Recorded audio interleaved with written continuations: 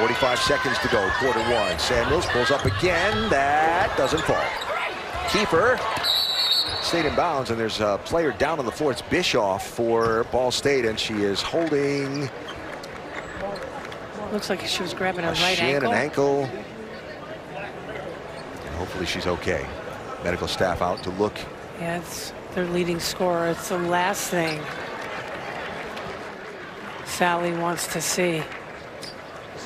I don't know if she landed on somebody, but either way, the junior from Indianapolis is getting attended to.